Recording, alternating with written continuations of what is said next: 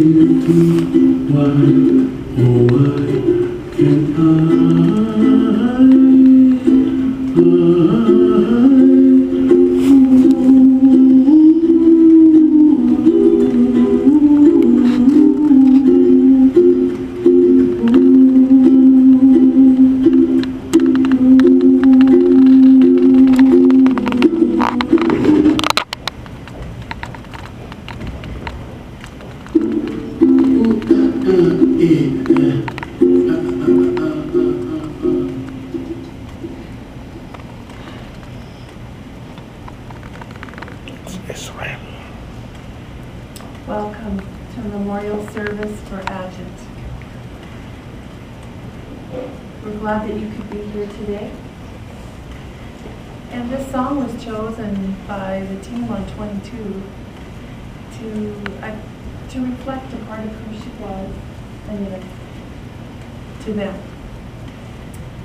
And I'm hoping that you saw a part of her as you listened to the song.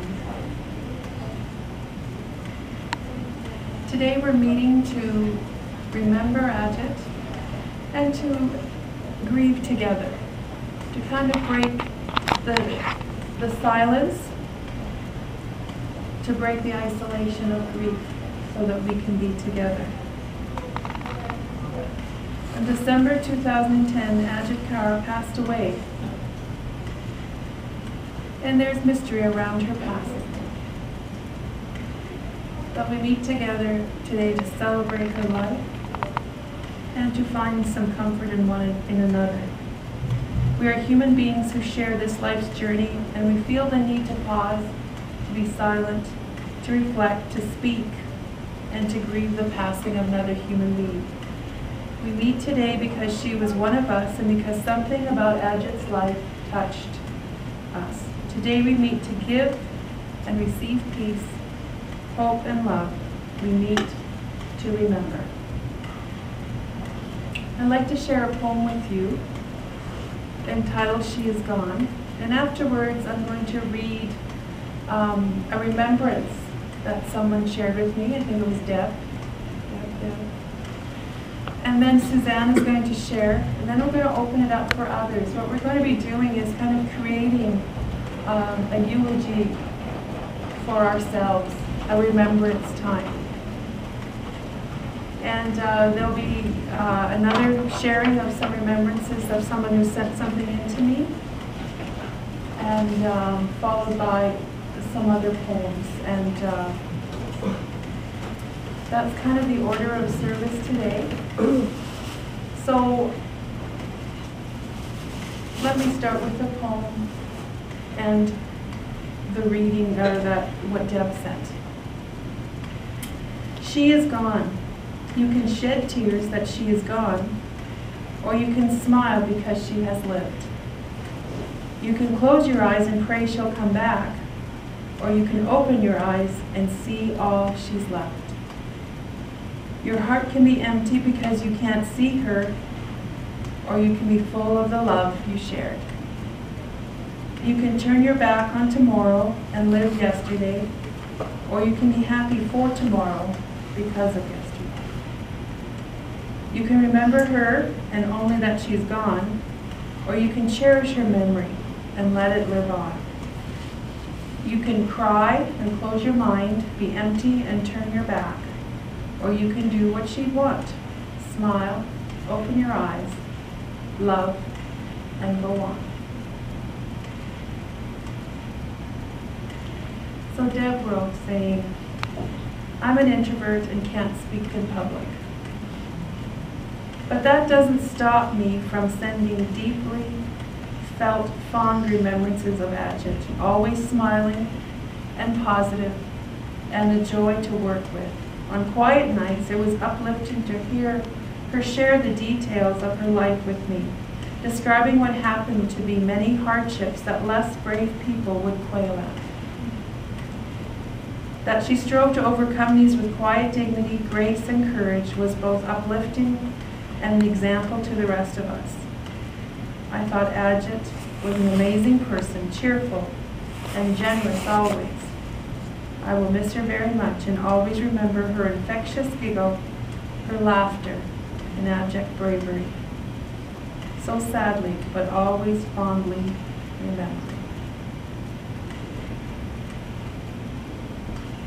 Sometimes it's a shift that I looked at Ajit in my life that she didn't acknowledge that. And always asked me, how are things going? She knew what things were like. She always was encouraging, supportive, and literally I can't think of one shift that she didn't remember and offer support. And that I will treasure.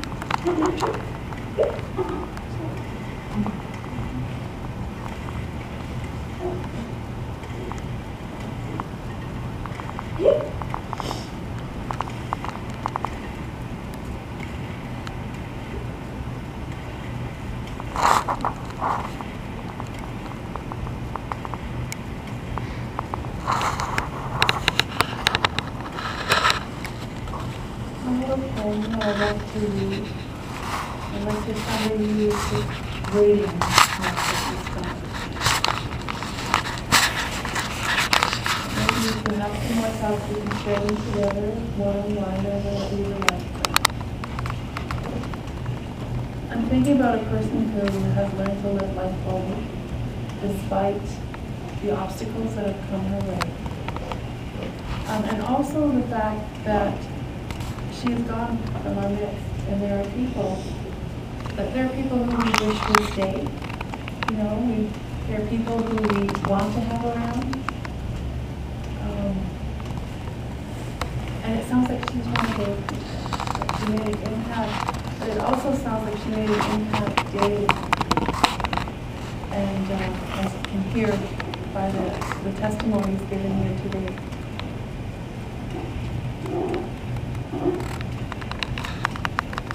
Death is not too high a price to pay for having lived. Mountains never die, nor do the seas or rocks or in the sky. Through countless centuries of time they stay eternal, deathless, yet they never live. If choice there were, I would not hesitate to choose mortality. Whatever fate demanded in return for life, I'd give for never to have seen the fertile plains, nor hear the winds, nor feel the warm sand, the sun on sands, beside the salty sea, nor touch the hands of those I love. Without these, all the gains of timelessness would not be worth one day of living and of loving, and what may.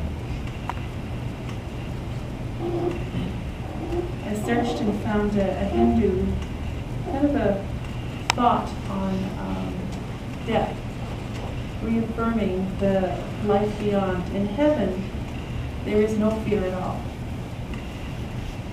Thou, O death, art not there, nor that place does the thought of growing old make one tremble. There, free from hunger and from thirst, and far from the reach of sorrow, all rejoice and are glad. May that be a comfort to you today, that she doesn't know fear of growing old or of the sorrow of things that make one tremble, or in hunger or the thirst, but that she is in a place where they're all rejoice and are glad.